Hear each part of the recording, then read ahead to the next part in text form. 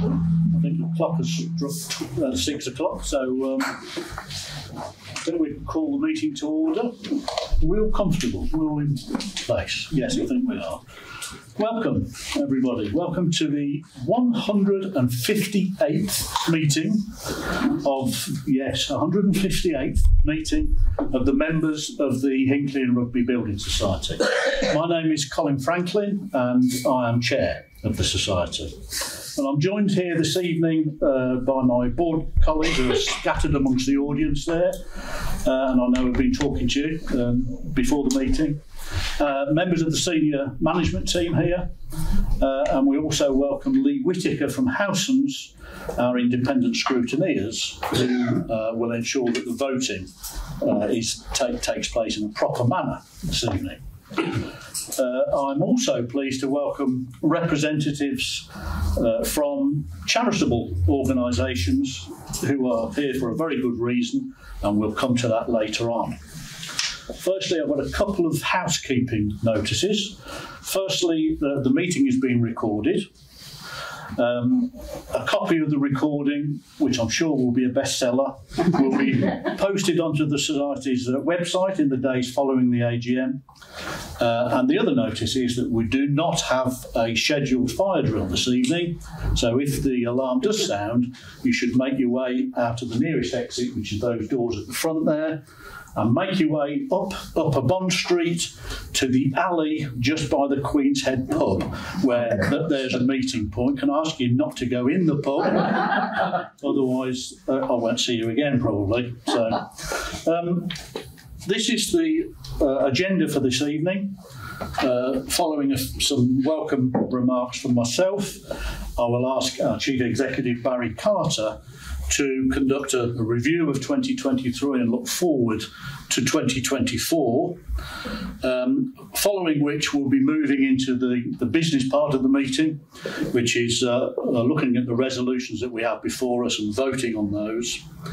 And following that, of course, we'll be looking at the results, but before that we will also have a presentation from two charitable organisations who will talk about the work that they do. And I think you will agree that both organisations that we're very proud to support. There'll be plenty of opportunity for questions and answers, both before we go into the voting and also at the end, to give you the opportunity to ask any questions that you may have. And then finally we'll draw the meeting to a conclusion, which is when you can go in the pub, the Queen's Head just up the road. Barry Carter will be sharing his review of the year, as I've just said, so I'll keep my opening remarks brief. Over the last 12 months, we've seen a year of increasing interest rates.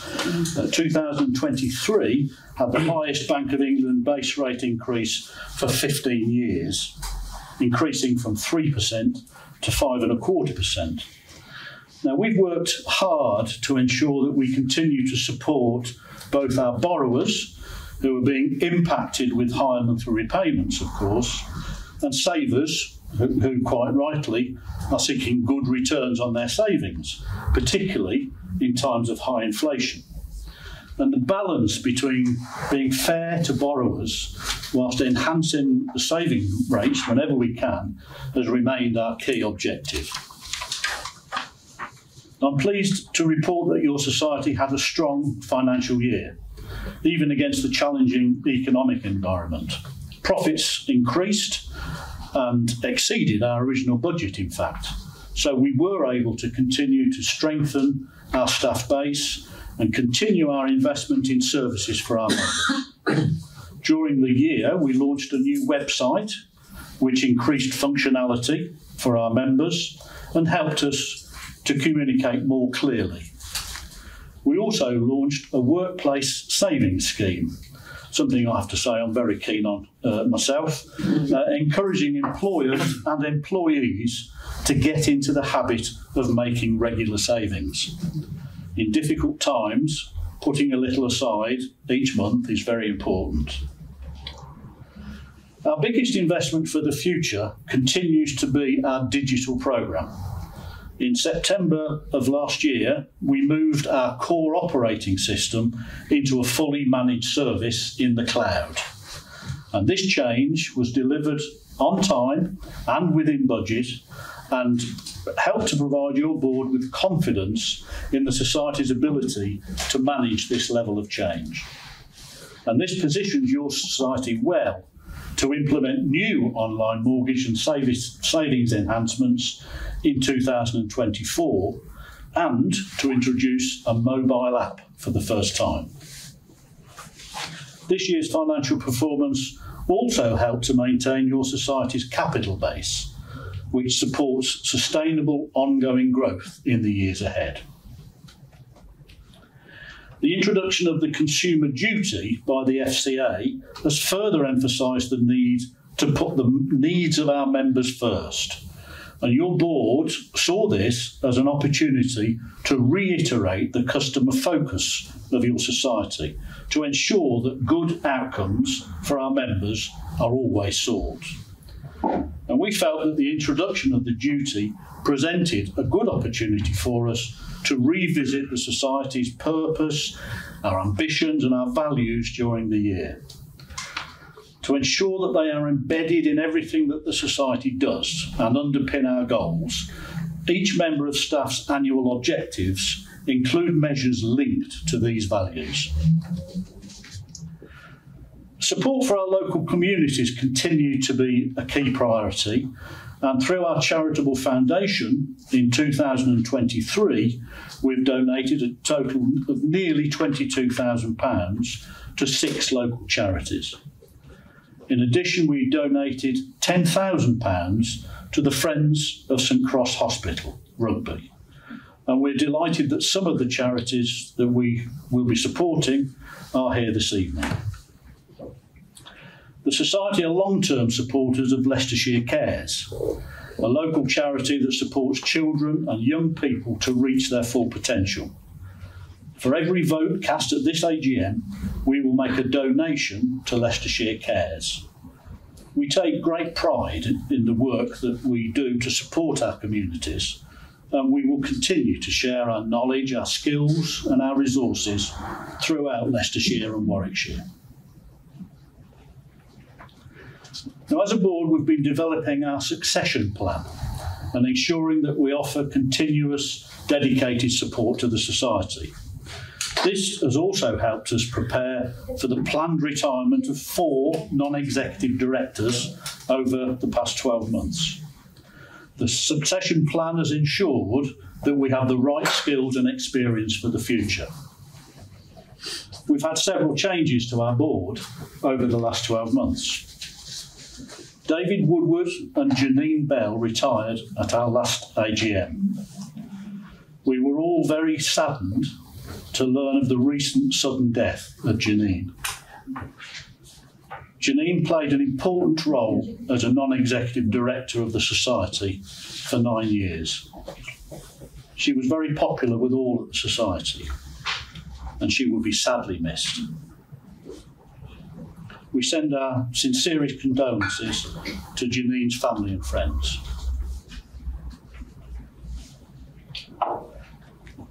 Following the conclusion of this AGM, Gary Wilkinson will also stand down as non-executive. Where are you, Gary? Gary has brought his invaluable experience to the board, and particularly his excellent stewardship of the Risk Committee during his term. So thank you, Gary, for your sterling service. We welcome 2 independent non-executive directors to the board, Tony Alexander, here he is, who was appointed to the board on the 1st of December. Tony will take over as our chair of the Risk Committee. And Manuela Pifani, where are you? There she is, who stands for election to be appointed to your board today. Manuela brings a very impressive customer-focused pedigree. Within the year, we also welcomed John Lowe. Where is he? There he is.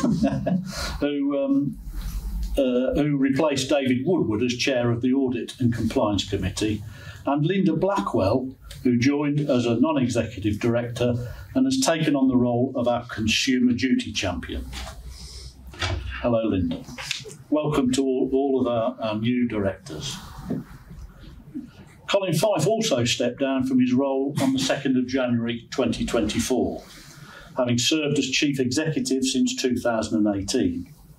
Colin has guided the Society through a challenging but successful 5 years. He's played a very important role at a key period of the Society's development, as well as through the challenges of the COVID pandemic. I wish Colin, I'm sure we all wish Colin well, for the next stage of his career. I was delighted that we were able to find a worthy successor from within the Society. Barry Carter joined the Society in July 2022 and has worked closely with Colin from day one. In the autumn of 2023, we undertook a full market search for Colin's replacement, and I'm pleased to say that our internal candidate had the skills that we were looking for to take the Society to the next level. And I wish Barry every success following his appointment as Chief Executive Officer. Which brings me to my own departure. After almost 9 years on the Hinckley Rugby board, I am retiring at the end of this meeting as non-executive and chair of the board. I'm delighted to announce that Nemini Wynne Evans, take a bow Nemini, who has been a non-executive at Hinckley Rugby for the past 7 years, was nominated by the board to take over as chair. And we've been very fortunate to have this excellent talent on our board, and the Society will be in very good hands. Before I hand over to Barry, I would just like to say that as a lifelong advocate of building societies, that's mutual organisations run by the members, for the members, I am proud to have been chair of the Hinckley Rugby, an organisation which remains true to the mutual concept, never losing sight that the board is here to ensure that the Society is run in the best interest of members, not outside shareholders or anyone else. It's for the interest of members. And I know that these principles will remain as a focus for the board in the future.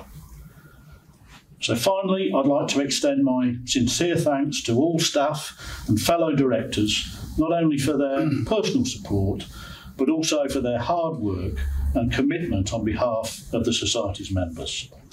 Thank you, ladies and gentlemen, and Barry will now conduct his review of the year.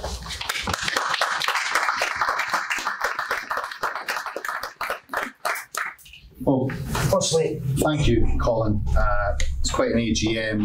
Not only is it my first as a CEO, but as you have pointed out, the last as yourself as the chair. And on behalf of everybody in the Society, both colleagues, members, thank you for your role that you played. It's been great to have you here, and I'm sure you will be sorely missed, but look upon us far fondly. This evening I'm going to talk to you a little bit about our performance in 2023, drawing out some of the achievements and areas where we've succeeded, and then some of the areas where I think we want to be a little bit more focused on as we look into 2024 and beyond. But before I do that, if I could just extend to just a couple of minutes, as Colin has already alluded to, and introduce myself. As the slide says, Barry Carter. I've been here since 2022 and joined the Society as the Chief Operating Officer. And in that role, it allowed me to focus on the changes that we were looking to make in the Society, to bring to life our digital agenda, and really make sure that we were positioning ourselves well for the next chapter. So for me, it's been a fantastic opportunity to really get to grips and understand what makes this such a great organisation, and then look forward to leading it over the next few years. If you cast your mind back to the sort of summer and later part of 2022 when I joined, it was during the sort of the Liz Truss mini budget challenge, and that'll become relevant in a second as we go through some of the slides, but it was a period that really sparked rapid rate increases and saw both the housing and the savings market turn upon its head. And I'll talk a little bit more about why that's relevant in a few slides. But I've really enjoyed that period and seen as an opportunity as to where we can really concentrate and make sure that that we are focusing on the areas that really sets us apart, in particular being a niche lender. So, if I could move to the next slide. I've got Luke, who's much more capable of steering the slides for me here, so forgive me if I just look over every now and then. Over the past few years, you would have heard Colin Fife, the previous CEO, talk about our balanced scorecard. And what I wanted to do was to provide a little bit of continuity and just to talk to you about why that matters and how we've been assessing our year and how we will use it going forward. But the purpose of the balanced scorecard is to really set our objectives as a business. We group them into these key focus areas, but also being quite clear about what good looks like and what we want to achieve from them. What I've not shown you is the very many number of metrics that sit behind that, but instead just the high level things that we're looking to try and achieve. So the balanced scorecard consisting of the financial, excellence, people, member and community, all headings of how we think about and how we set ourselves up for the year. So look onto the next one. So a busy slide, financial. I'm sure you will have had a look at our year-end accounts, our report, but I just wanted to draw out 6 slides from this. And don't worry, I'm not asking you, particularly those at the back, to see the numbers, but I'll just talk to them a little bit about why they're important and what they mean for us. So I think these 6 charts really give a good overview of how the year has been, in particular viewed the journey that we've been over the past few years. As you know, as a society, we don't focus, and as a mutual, we don't focus on profit maximisation, but instead profit optimisation. And what I mean by that is not just simply a play in the words. It's about not having shareholders and doing the right thing, as Colin talked about, of running the society for the society. It's about achieving sustainable financial positions, which allows us to return the rewards to our members and invest in the longevity of the society. So if I look to the top left graph, you will see that the society achieved a profit of 1.62 million, which obviously is an increase over 2022 and perhaps the highest profit that we've seen for quite a number of years. As I move to the right of that, the net interest margin, the society focuses quite heavily on net interest margin. And very broadly, that is the difference between the interest rates that we pay on savings and what we charge on mortgages, and the balance that Colin mentioned earlier about finding that fair position to be in is quite an important one for us to make sure we pass on benefits to the savings members and are fair to those that are the borrowing members. The graph shows that it has been steadily increasing over the past few years, rising to 1.65 in 2023.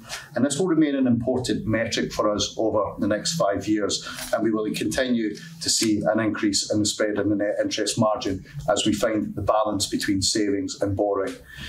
You might have heard that in 2023, the industry was under quite a bit of challenge from both regulators, government, to make sure that financial services firms were passing on the rates to their savers, but also to charge fairly on their borrowers. And I'm very pleased to say that the society has worked very hard to pass on the benefits to our members where we have over this year. And in fact, over the course of 2023, we actually found ourselves towards the top of both savings and mortgage charts for best products, which I think is quite telling in that difficult market. Moving further to the right, the costs have increased over in 2023, and as you know, that is a position where we have started to see the cost being incurred for some of our digital investment. Now, it's obviously an area where it needs to be controlled, and you don't want to have uncontrolled cost rises for obvious reasons. So looking into 2024 and beyond, this will be an area where I'll lead my team into a more cost-effective way of operating and seeking for opportunities to strip out inefficiencies and find a more efficient way of operating and balance our overall cost profile. Moving down to the next set of graphs, now the society, as you'll see at the bottom on the left, and again, I appreciate, sorry, this might be a little bit difficult, but I'm making the assumption that you've had a look at our year-end report. So the society is largely funded from retail deposits, and what this graph is telling us that, simply put, our savers deposit their monies with us, which we then lend back out to our mortgage members. And we've also had the ability as an organisation, as many other banks, building societies and other financial services providers have been able to lend or borrow against the Bank of England wholesale market termed TFSME. It's a very cost-effective way of borrowing, and that many have been involved, that many have utilised over the past few years. And in fact, the scheme has been in existence for quite some time and was extended during the COVID period. But what you are seeing in the market is over 2023 and into 2024 that it's unlikely the Bank of England will continue this scheme and will look for these monies to be repaid. And as such, we've taken a very prudent approach to be repaying that debt at £2 million per month. Quite an important one to raise the point, because what you will be seeing out in the market at this point in time is some quite different interest rates that people are willing to pay as they look to refinance that. But the prudent approach that we're taking to repay that debt over £2 million per month will see us to be more of a retail funded business, but a very prudent approach to be. The next two graphs, if I just move forward, one is showing a total asset position. You will see that the green columns again are growing, which represents the growth of our mortgage book.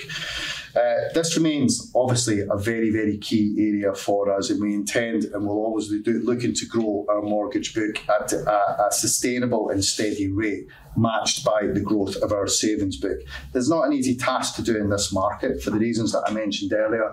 We're still seeing the lingering effects of that 2022 budget, increased interest rates and inflation and other headwinds in the mortgage market. But it remains the reason why we're here, and we will continue to support our members and communities and help them support a better financial future for themselves. Lastly, just on this graph before I move forward, or this page before I move forward, just worth pointing out this graph at the side here, which shows the lighter green column showing a position of our members who are more than 1 or more months in arrears, and the dark green showing the overall industry average. And what you can't quite see the numbers from where you're sitting is the industry average is double from where we're at. Now, I think it's just worth pointing out and sort of reflecting, having gone through these challenges in the macroeconomic and the 2022 crisis and beyond, for our mortgage book and our lending book to still be in such a pleasing position and a healthy position is very good for the society and shows the approach that we've been taking to lending. So overall, as Colin mentioned, a healthy set of financials, but we must build on that further. And to be clear, our focus is upon growth, our focus is upon controlling costs further, and our focus is upon both building the mortgage book whilst achieving the desirable net interest margin. Look. The next part of the balanced scorecard that I want to talk to you about is excellence.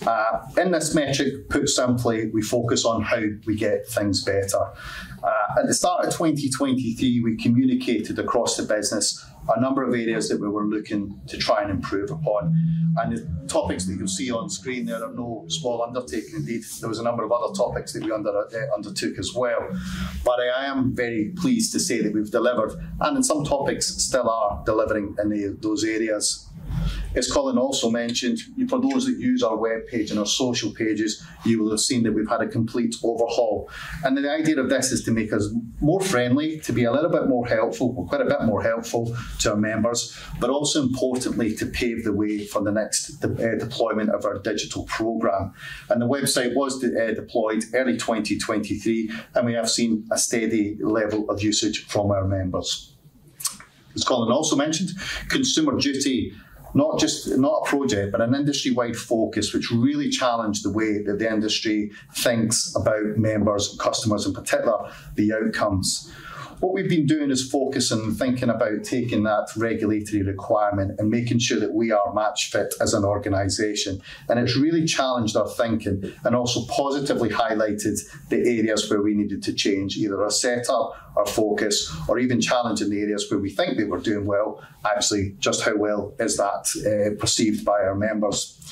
As I remember, it's not Consumer Duty is not a one-off project, and it's not a deadline. It's a fundamental shift in how we think and operate, and it's for this reason, as coming into the CEO, I've talked very clearly and continue to do so about being very member-centric. It should just be the way that we do business, and our desire is to put the member at the centre of everything that we do and understand what good looks like for their experience. So I'll continue to keep you updated on that, and indeed we'll engage further with our member panel to try and bring this a little bit more to life. So website, consumer duty and other things are perhaps quite visible, quite obvious in terms of how you interact with the society. We've also focused on some things internally, and just in the people and the payroll side of them, just as an example, we introduced a new payroll system, which previously was quite an antiquated and manual way of doing the basics. So we've actively sought to have an automated way of doing it, which just improves efficiency and accuracy.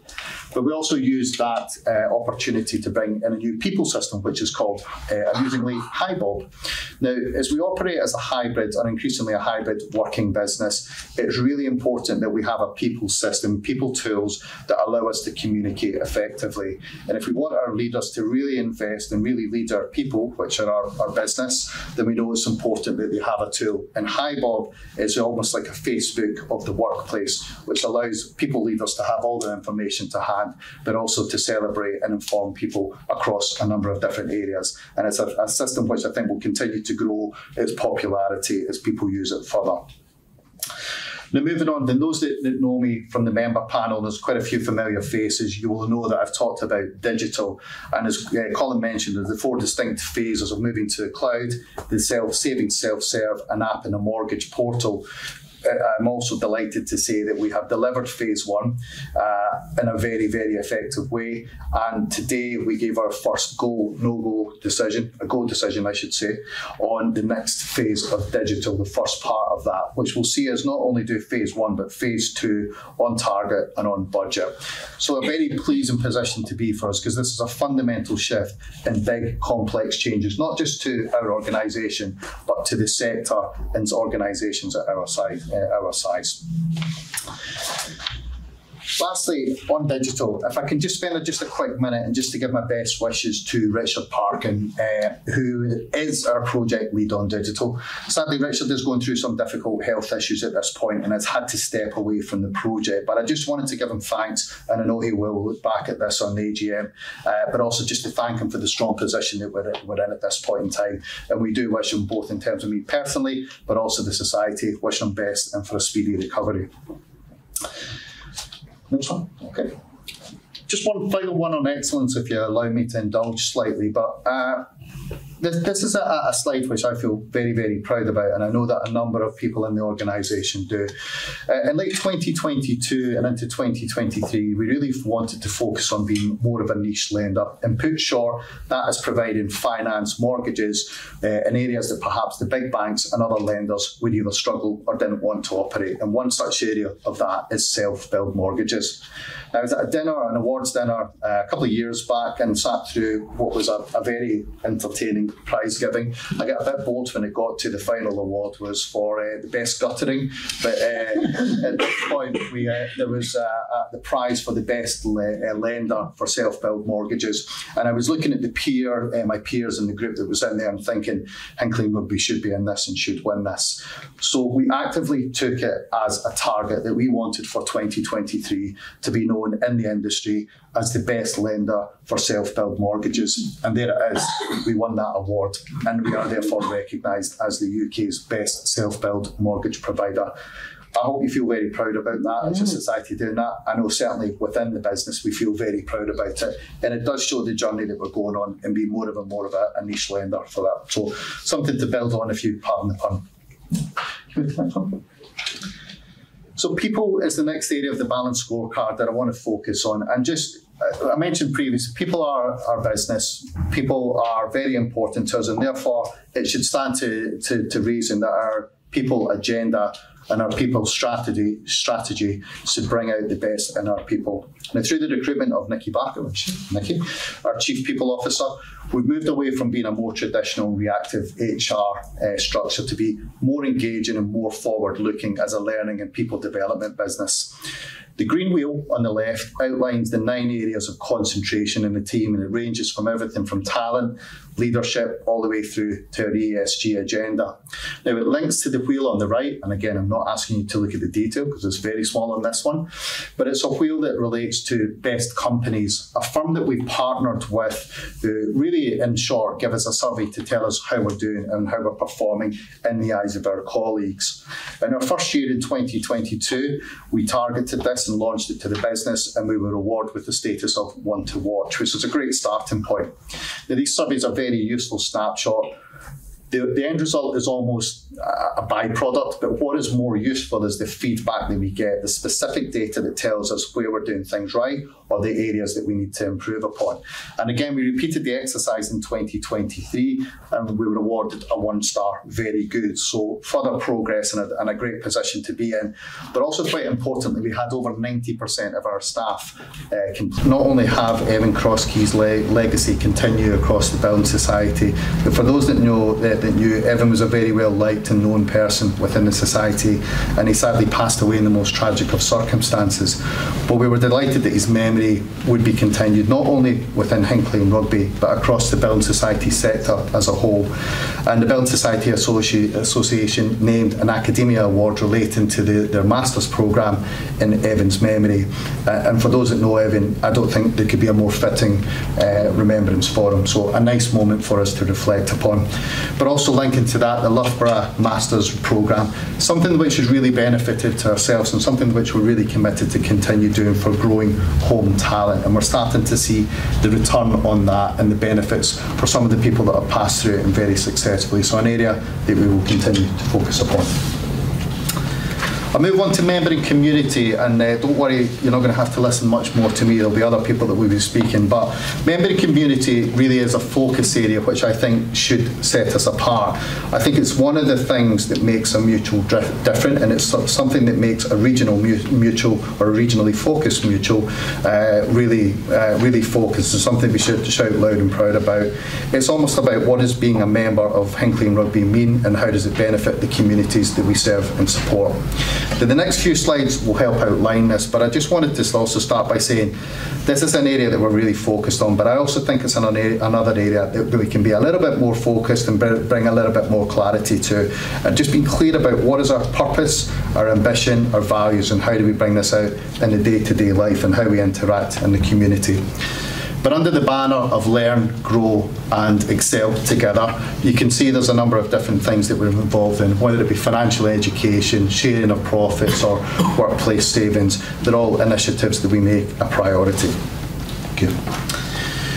Now, just bringing out these, the community grant that the Society established under the sort of the 3 buckets of mental health and well-being, poverty and environmental. You'll see some of the initiatives that we have supported, and you'll see some of the pictures from our members and our colleagues, and they're getting involved in it. I want to talk to you a little bit more about what that looks like for 2024, and we're going to hear from Kieran in Leicestershire Cares at some point later this evening. But I think if you just look at the number of things that we're also involved in this, I think it's quite telling.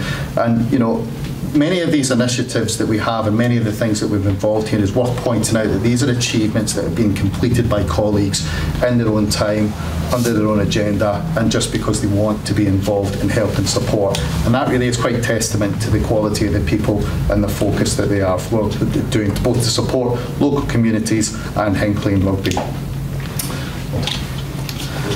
So into 2024, and we continue the great work on the community grant recipients, and lots of areas of focus that we want to do. But rather than hear more from myself, if we can go to the next one, please. Feed the Hungry is one of the initiatives that would be the recipients, and if I can just ask, perhaps if you want to come up and chat a little bit further about that, it would be quite helpful to do so. All right? Yes. Come on up.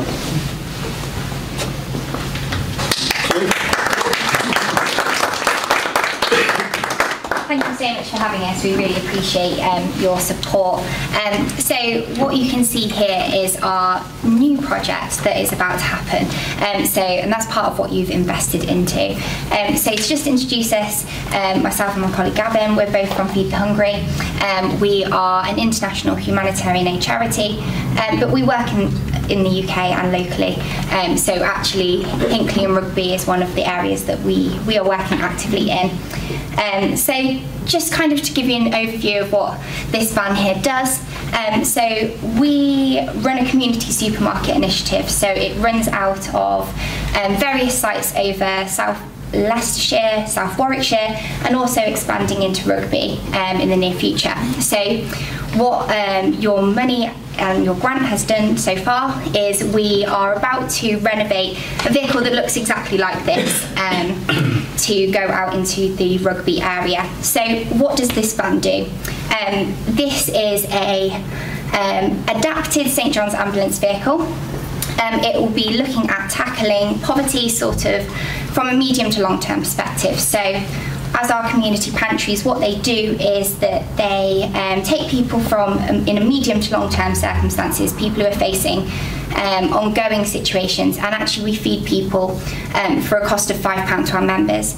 But actually it's not just about food, it's about bringing people in and doing community with them. So what you can see, there is a van, people can get on board with us and they register, they pay their £5, and for their £5 they get about £35 worth of food. But actually it's more than that. We have vehicles that park up in various centres around Burbage, Earl Shilton, Rugby and Wembrook. And actually it's about engaging within the community. So people are getting on board and they are going through sort of welfare checks, so financial inclusion, looking at sort of mental health support, anything that we can put in place to support people beyond food. So actually food's the draw, food gets people on board, but providing the support and the advice service is a massive part of what we do as well. So your donation is going into renovating the next vehicle. That will be going into the rugby area. So we're really, really excited to be partnering with the Building Society and also from the Community Foundation as well. So actually that will be going into renovating, it will be going into adapting it to make sure that it can be used for people to get on board. We are really passionate about going into rural areas, so we want to make sure that actually the pantry is going to the areas that really need it. So we are rapidly expanding our locations and actually looking at bringing the services to people rather than people having to reach them.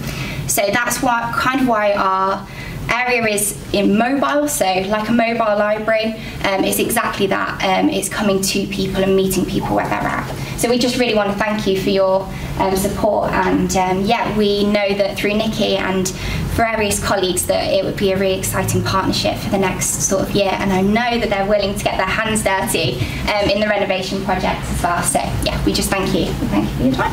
Thank you.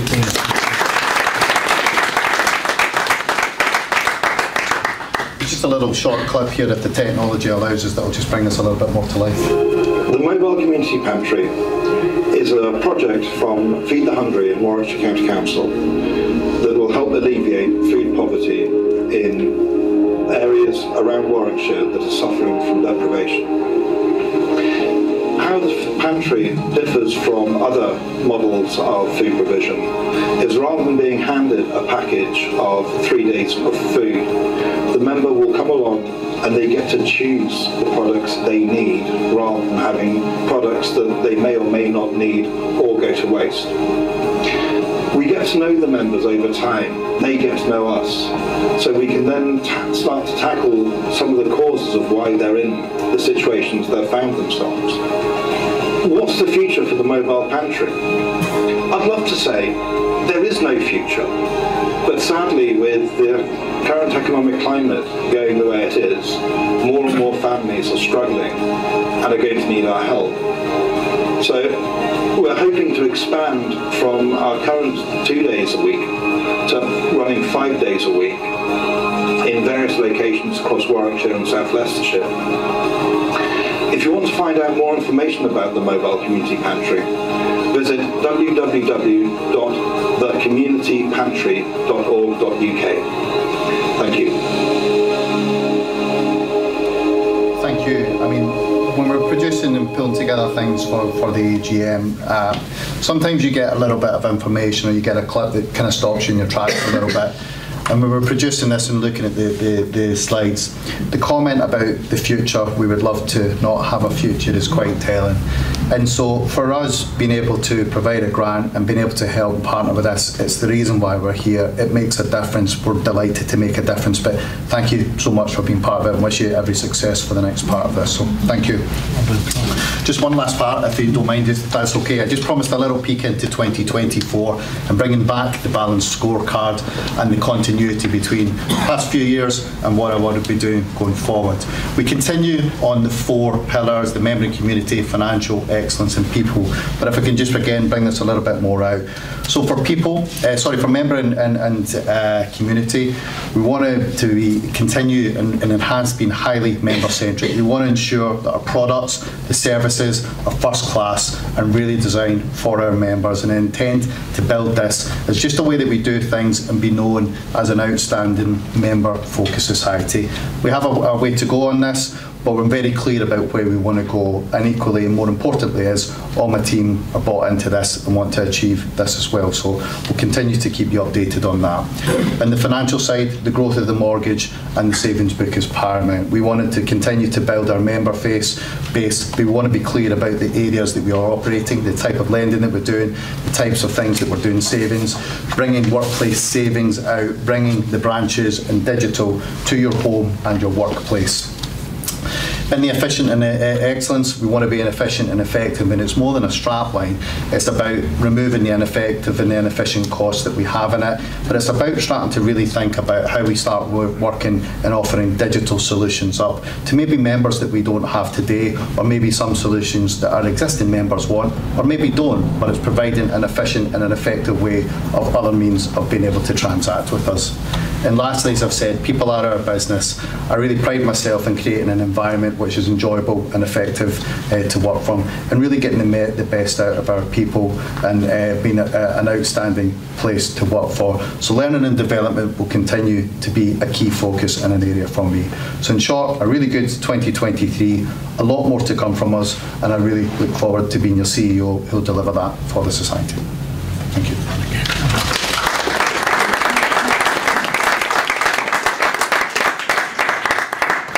Thank you, Barry.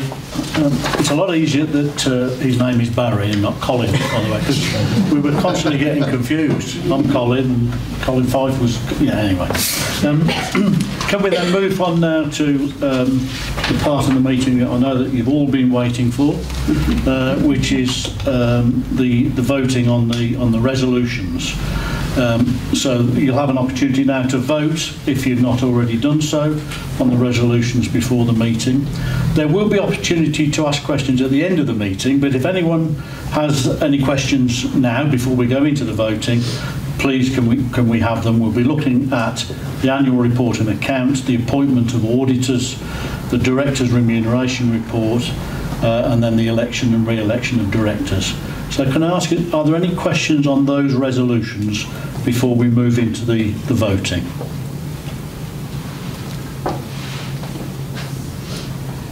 Okay, there are no questions at this point.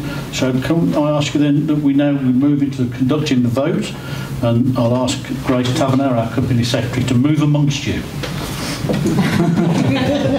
She's going to read out the resolutions. Yes, so the resolutions, you may vote for the resolution, against, or you may withhold your vote. The board recommends you vote in favour for all resolutions. Those of you who have a voting form in front of you will be those who haven't voted online. So I'll give you a moment to fill out the vote as we go through the resolutions. So item number 1 is to receive the Director's Report, Annual Accounts and Business Statement and Auditor's Report for the year ended 30th of November 2023. Item number 2 is to reappoint Mazars LLP to hold office as Auditor of the Society until the conclusion of the next Annual General Meeting. Item number 3, to approve the Director's Remuneration Report for the year ended 30th of November 2023. And item number 4 is to vote on the election and re-election of Directors. So I'll give you all a moment to complete those, and then I'll come and collect them, and Lee from House and South Scrutineer will also assist. And we will then carry on with the vote. Count the votes. Do we have voting forms, or does anybody need a voting form? Have you all? We've handed out about 10. Yeah. So if we could collect those in. Yes, are they ready to be collected? I'd like to hand them up, I'll come and collect them. I can't remember it's on my books, which is somewhere with, I think, that guy. That's fine, that's why we have them in front. Thank you. Thank you.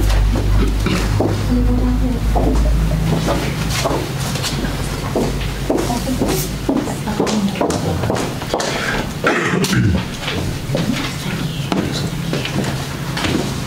Thank you. Thank you for your votes. And now the difficult job of counting them. Or at least adding to the ones that we've already received and verifying them. Whilst we wait for Howson's to calculate the final percentages, can I ask Kieran Breen to join us? Kieran is Chief Executive of Leicestershire Cares, and I'd quite like him to say a few words about some of the valuable work that they do and some of the things that make us so proud to be associated with them. So, Kieran. So yeah, hi everybody, my name is Kieran and I'm the CEO of Leicestershire Cares, and I'm delighted to be here today. And I've actually, I think I've been a CEO for 7 years, and in that 7 years I've always been impressed with the staff of HRBS, and I was looking for our sort of records, and if you bother to go on our website and you want to scroll back through kind of our history, you will see that year in, year out HRBS have been playing quite a key role in the work of Leicestershire Cares, and they've won quite a lot of awards and recognition for that. If I tell you just a very little bit about Leicestershire Cares, perhaps our little tagline would say something like, we connect business, community and the public sector so everybody can thrive or nobody is left behind. Okay, so we put a lot of emphasis on, together we can, right, on creative partnership. Sadly, as you know, we're living at a time when there's a lot of hardship. I'll throw a little thing out. What percentage of children in Leicester live in poverty? Anybody want to shout out? Shall I put you on the spot? Does anybody want to? 3%. You would hope it's single digits. What do you reckon? Right. The report came out last week. It's currently 33% of children in Leicester living in poverty, where poverty is defined as your family earn less than 80% of the normal minimum wage. Okay. In certain parts of Leicester, in Leicester East, that figure's 47%. And I give you just another little factor. If you got on a bicycle, I live in Knighton now, but if you cycled from Knighton in, say, to Highfields, the life expectancy drops by about 7 years. Okay, that's in the 6th richest country in the world. So there are big challenges and big issues around. What does Leicestershire Cares do? I think what's kind of, we put a lot of emphasis on connection. One of the things that, when you were speaking today about this, HRBS being a people organisation, about caring about your members, at one level, and don't get me wrong, if you want to give us money, we really do need money, okay? But what HRBS does, which is really great, it gets its staff to connect with people, because I think the thing is that when you talk about people who are suffering, when you talk about poor people, they become a sort of label, don't they? Even when I said that, I just said to you, 36% of children are in poverty. Mm-hmm. It's a stat, isn't it? 47% of children are in poverty. This will throw a million. But what that really means tonight is there are children who are hungry. Mm-hmm. There are people who don't know how they're going to pay the bills. Right, and there are kids living at home that haven't got a digital connection through COVID, all of that stuff. All of a sudden, how am I going to get online? I don't know. My mum and dad only came to this country 4 years ago. I don't know how to get on in university. I don't know how to make a connection. And what we do with organisations like HRBS, and HRBS have been brilliant at that, we get staff to volunteer and connect with people and to pass on skills and confidence. Okay, and I guess in doing that, one of our little taglines was we to turn despair into hope, because quite often a lot of the young people we work with, one thing they've got in common, a lot of them are isolated. We do a lot of work with care experienced young people, okay? So that's young children through no fault of their own ended up in the care system. But then come age 18, the care system says you've got to go now, but there are no houses. There's no homes. Where are you going to go? Now, once again, I've got a 16-year-old daughter. She's beginning to think about going to university, and I'm putting a bit of money aside. And I'm assuming people who've got children who've gone to university. Think of all the support you give to your child going to university, and the help that they get. You get a very vulnerable child who's been in care, and come 18, bye-bye. and the next thing you're living in like a DOS house in Leicester with 2 young offenders below you, somebody who deals drug above you, and all this kind of stuff. And these kids feel very isolated and very vulnerable. They're very, you can imagine they're prey to people leading them astray. So what staff at HRBS, if I cut around, I'll get a crack on, is that we get people from businesses often to come out and to offer that hope, helping hand, and they've been brilliant. So we have staff coming in, working with people, talking about careers, connecting, showing them about this is how you could get on in this career, this is how you might fill in a CV, this is how you might do that. But in doing so, what they're really doing, beyond all those kind of technical skills they're handing on, they're showing that people care, that somebody is out there. And if you've ever been down and out in your life, if you've ever reached a situation where you think, I'm on my own here, this is really bad, never ever underestimate the impact that kindness can have on somebody. That somebody who you've never known, who's never met, has just reached out. I could go on and on about, Hinckley Rugby building site have collected bags of hope that have gone to homeless people that we've distributed. Treats for families who aren't going to have a Christmas, they've got involved in that, they've gone and supported community groups we partner with. But most of all, what they've really done is they've connected. They haven't treated people like an other or a statistic. They've gone out, they've got to know about people, they've cared, and they've made a difference. And I hope, what a wonderful organisation. They absolutely walk the talk of corporate social responsibility, and you should be dead proud of everything you've done. Thank you very much.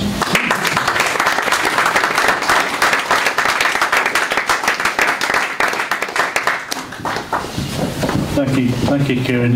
Indeed, we are very proud, and so we should be proud to be associated with an organisation that are doing such things, turning despair into hope. What a fantastic job you're doing. So, well done, and thank you.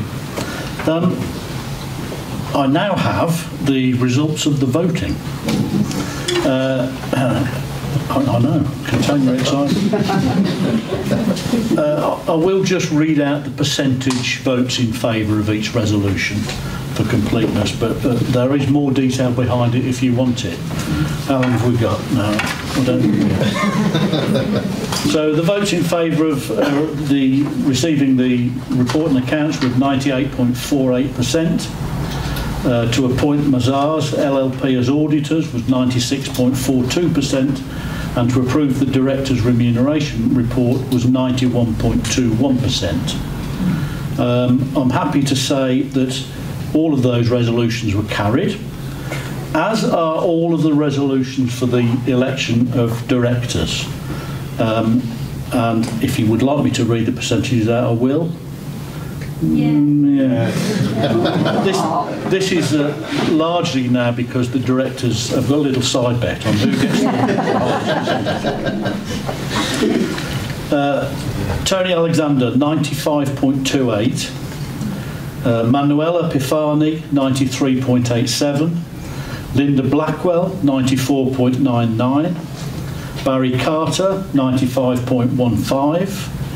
Rebecca Griffin, 95.27, John Lowe, 94.83, John Mulvey, 95.30, Barbara Taid, 94.72, and finally Nemini Wynne Evans, 94.48. So congratulations to all of you. You are elected as directors of the Society. Well done. So thank you very much for your votes, and thank you for having your say. We're nearing the close of the meeting now, but just before I do so, are there any questions that any of you might have? Yes, sir. Going back 5 or 6 years now, before COVID started, Hinckley Rugby were open till 5 at night.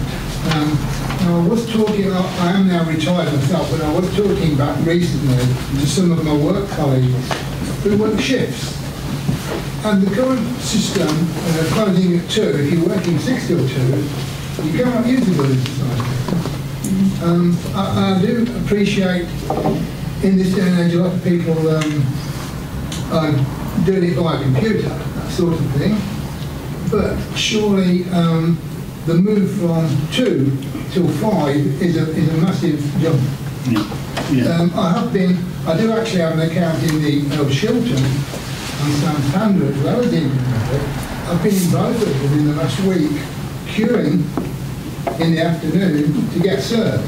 So I don't take it fully that there's nobody wants to use the services in the afternoon. Yeah, It's a chicken and egg situation. If you finish work at 2 and you go on the shut, you can't use it. Yeah. So I wonder if any long term.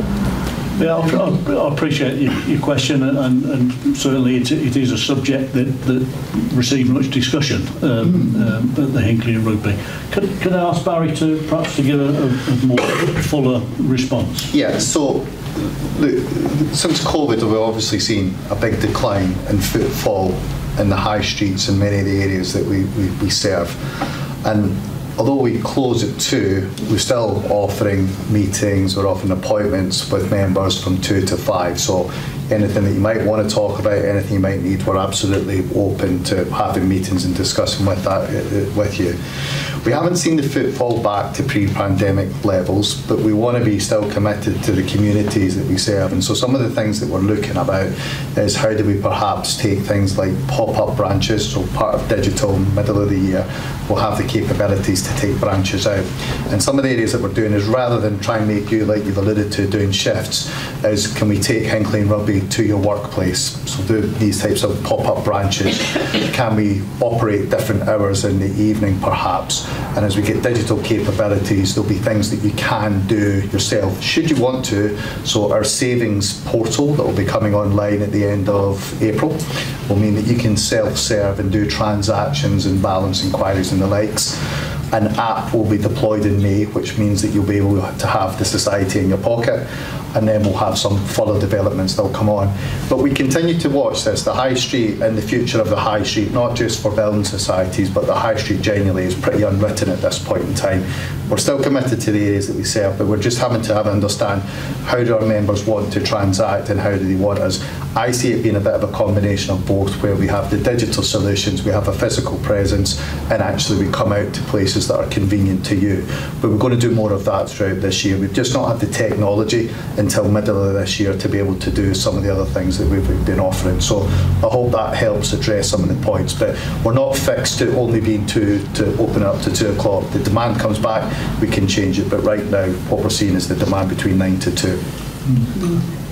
Can I add to that? Would it not be possible perhaps on 1 day or 2 days a week to have your pre-booked appointments in the morning and not open up until 11 o'clock and on that day stay open until 5 o'clock? Yeah. So just a bit certain people can at least go in after 2 o'clock 1 day a week. Yeah, listen, I think we're very flexible and open to it. It's one of the things that we want to do via our member panels is just understand and engage a little bit more, just understand what is the demand. The 9 to 2 has been based upon really pretty historic information coming out of COVID of when we've seen the footfall, but absolutely that wouldn't cause us any issue at all. We're actually transacting, we're still, dare I say, people are working and being paid from 9 till 5, so whatever that works and fits for our members, we're very open and agnostic to what that looks like. But certain people do not want to make an appointment, they just want to turn up, Yeah, we've got, so yes, in short, is the answer to it, but we're trying to cater for the different needs of what we want on this. I do see that it's a hybrid of being able to still have the branch physically present, to having digital solutions for those that want to transact, but I actually see being able to go out. But many of the communities that we serve, we're the last financial institution in those areas, but we know there is also a demand going out to, Brighton, libraries, coffee shops, all those things, and we want to look into that because we also see that as an area that's probably going to be developed over the next few years. But yes, in short, to your point, we would happily do that. Thank you. Good questions. Thank you. Any other questions? No? Well, I think we've reached the point now. What have I forgotten? Great, she's looking at me. Pre-set questions for the catering website. Oh, you did? Sorry. Oh, sorry, yes. She's not looking at you that's forgot, she's looking at me that forgot. So we have a question that's already been submitted. Yeah, okay, so one of the questions that was submitted was what action is or will be taken to enable transfers of funds from the Society's accounts to external accounts without cost. This is particularly relevant now that the number of bank branches in town has reduced. So this is, at the moment, if you were to want to send money, it would either be as a combination of a cheque or as a CHAPS payment. The cheque both takes time to clear, perhaps a little bit antiquated as a process, and CHAPS costs a fee. So as part of the digital programme that we're bringing in, so digital is not just physically an app, but it's how we actually transact. We're bringing in faster payments or introducing faster payments capabilities. Now that'll offer a couple of things. It'll mean that in branch you'll be able to do faster payments, makes sense, without cost. But secondly, and probably more importantly, is, like you were alluding to earlier, sir, of having ability to send monies out of hours at a convenience. You'll be able to do that on the savings portal and via our app. So what you would actually do is have a nominated bank account. So let's say, for example, my bank account is Halifax. I would have a savings account as I do with Hinckley Rugby. Sorry. Bring a shiver from the old days.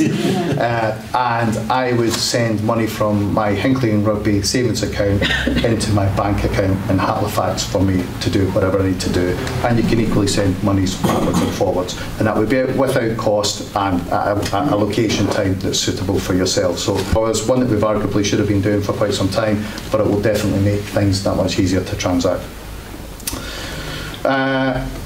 Another question that we had just on about attending head office with a passbook to be updated, and previously Colin Fife would have held the book and arranged for it to be updated, and why can't we do that within head office? So look, head office is not a function in branch, hence why it doesn't have the capabilities of the counters or being able to update passbooks.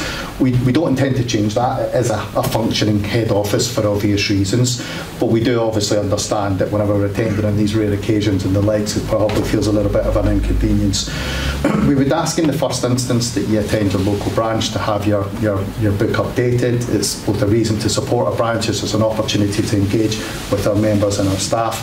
But if that's not convenient, I don't want to keep saying digital is the answer, but we will have digital capabilities which will mean that you'll be able to view your balances online, the interest that's pending, the interest that's due, and you'll also be able to transact on that as well. So appreciate the point about the passbooks, appreciate the point about head office, but ultimately our branch network is the areas that we'll be able to support doing passbooks and the likes.